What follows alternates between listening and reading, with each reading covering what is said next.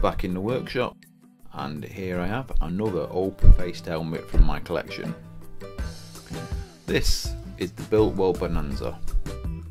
Now I have to confess, I have a liking for Biltwell helmets. I already own two others, a Gringo and a Lane Splitter.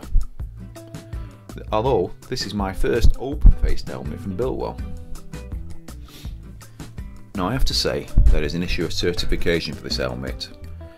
It is DOT certified, which means although legal and safe to wear in the USA, and many other countries for that matter, it's not legal to wear in the UK and some European countries, as the standard here in the UK is ECE.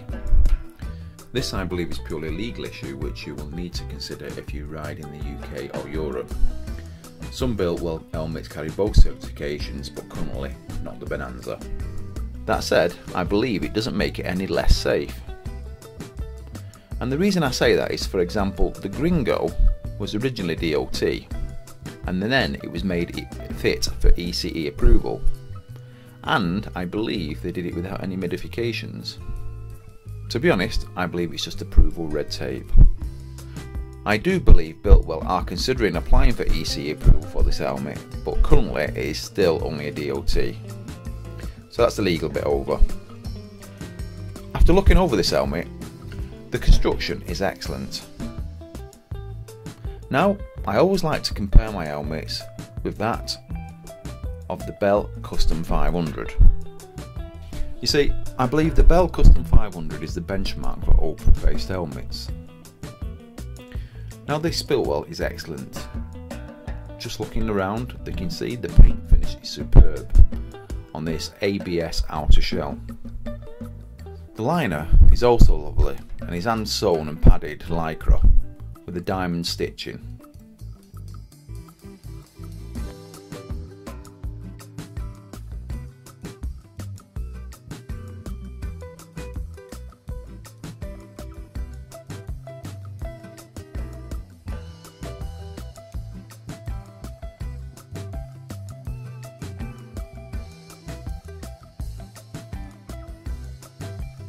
The strap is that classic D-ring, but the fastener is a bit of a letdown. It's a cheap plastic press stud.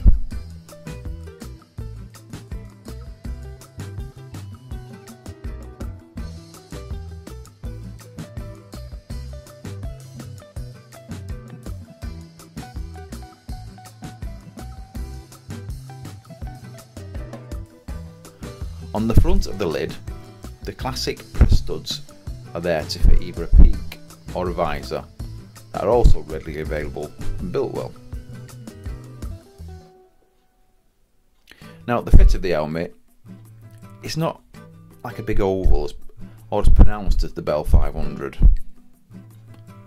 It's got less of an oval, and dare I say, I think it's more comfortable, because I'm going to say something controversial now.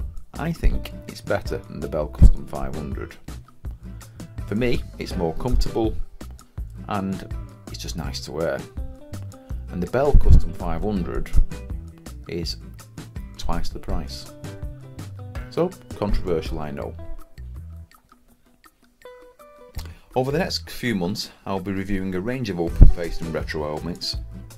So, subscribe to the channel and hit the notification bell if you would like to be kept informed of when I post. BFN, bye for now.